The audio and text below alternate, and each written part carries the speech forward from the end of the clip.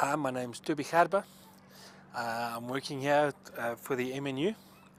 We're here busy doing evictions today. We don't actually do the evictions. We just basically do the admin work behind the evictions. Mostly I'm in the office. It's very rare I'm in the field. I'm also help training new guys. Okay, so now have a look. This area is clear now. All right? Everything clear, area finished. Tick in that box. Let's take a look in here.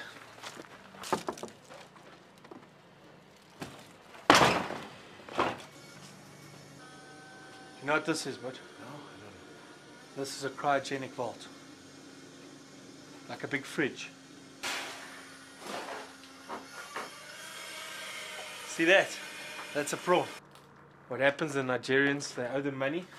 They freeze them until somebody from their family can come pay for them, get them out of there. He's not even dead. I've called in a retrieval team to come get rid of it. And they take it out and then they take it to HQ and sort that stuff out there.